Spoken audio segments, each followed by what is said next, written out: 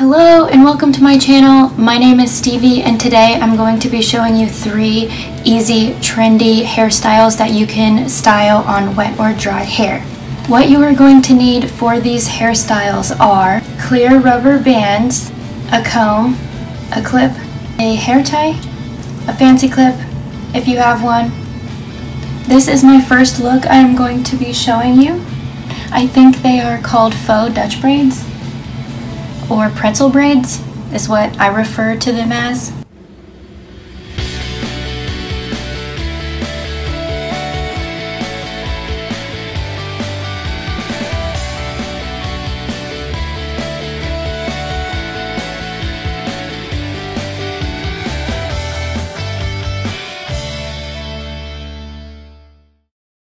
You're going to take this section and split it in half. And it doesn't have to be even at all, you're not going to be able to tell. Take the second hair tie that you just put in, put that towards the front, clip it, and then pick up a whole nother section, including the split around the hair tie, and then hair tie that. And you're going to do that all the way down.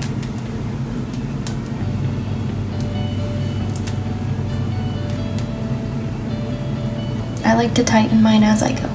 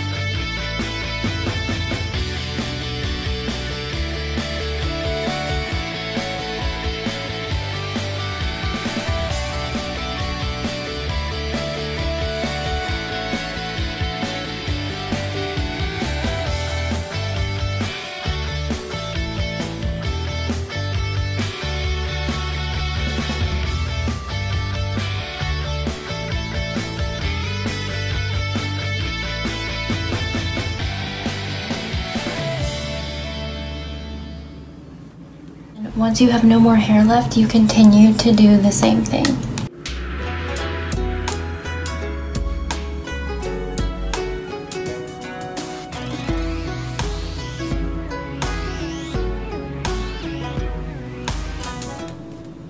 The clear hair ties do not have to be super tight. So the key to making these look really cool is pulling them apart. You want to start at the top and work your way down because it pulls from the bottom. So you're just going to grab the two that went around the hair tie and pull them apart. My hair is wet, so it does stay intact. And even if it was dry, it's just going to give it a nice full look.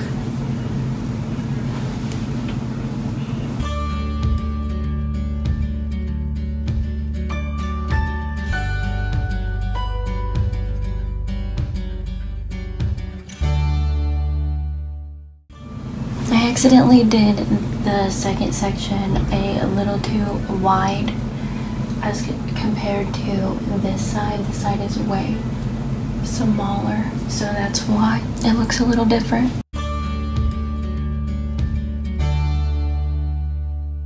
So as you can see, these are so cute to wear. If you don't know how to Dutch braid your hair, these are perfect.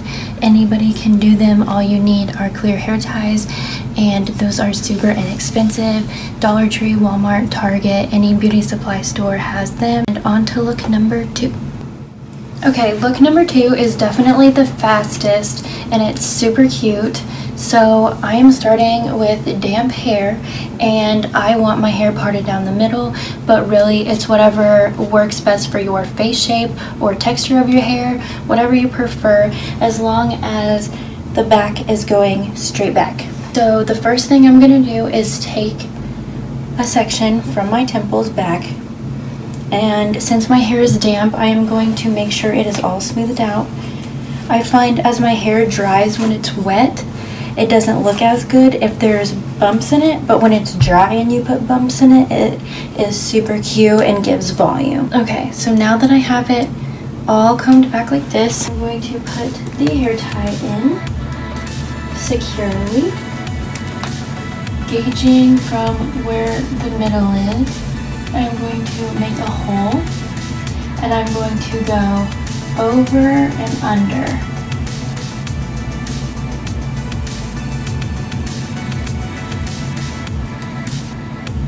This way it sits flat against your head.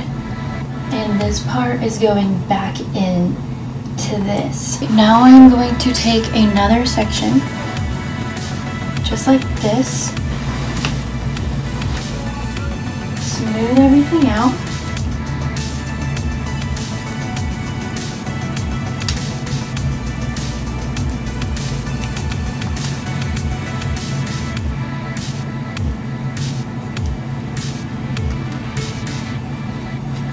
And then go over and under.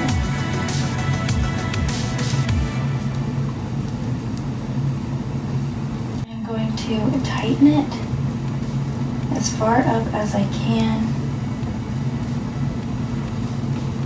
because I want these to look like going into each other almost. And I am going to secure this part with another rubber band.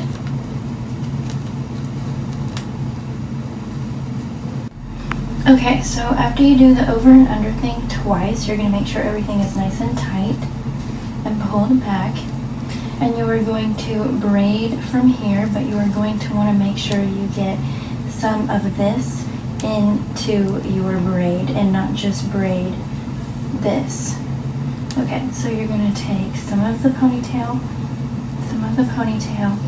and then you're going to braid that all the way down. And I am leaving room at the bottom because we are going to be spreading this out. If you wanted to, you could fishtail this. I just find that the braid is so much easier and quicker. You could also do it in a bun after you do that. But if you just want a nice, fun, I mean the light wasn't on. If you just want a nice, fun braid, I recommend this. And then you can take your clips and position it however you want. So like one clip on top of that elastic and another clip on top of that elastic.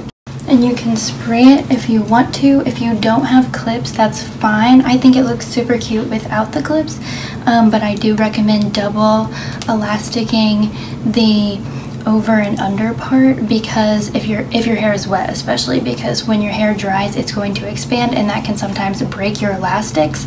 So double them if your hair is wet and you're not using the clips.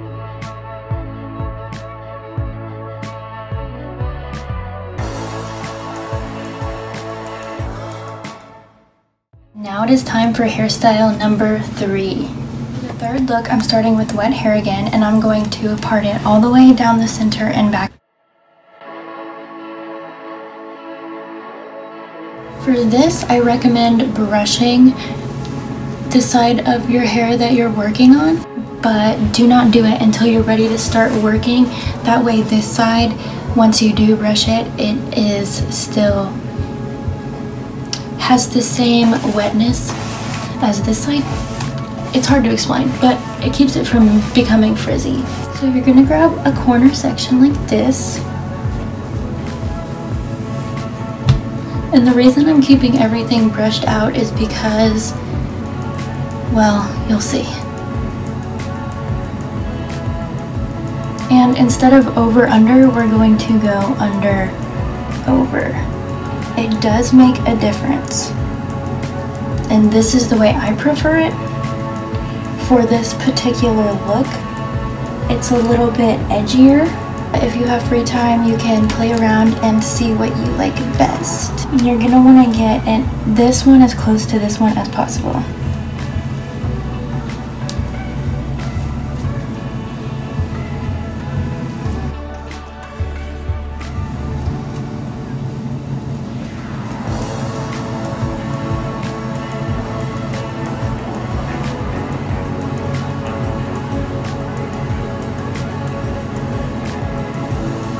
licensed cosmetologist. I have been doing hair for 4 years now, and this still confuses me. So every time I do this, I always tell myself, under, over. Under, over, under, over. Or over, under. Make it to where when you push it through, it looks like it's flipped out. So yeah, over, under, over. And that's gonna give it this like little dramatic effect versus being more so stuck to your head. And as you can see, it is super quick.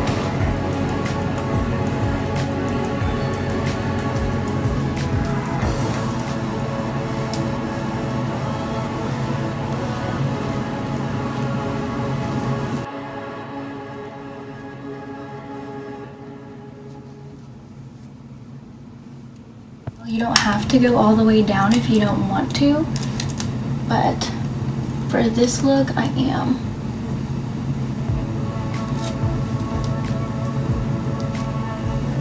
So it's like braided, but not, or like twisted.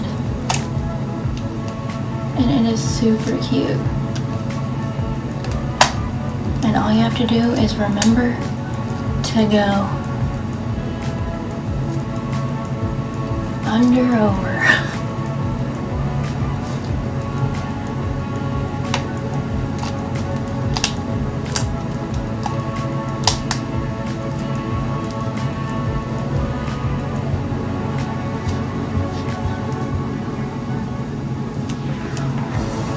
Cute. That was literally so fast. I'm shocked, honestly, how fast that was. It helps putting your fingers through and grabbing it like that and then pulling.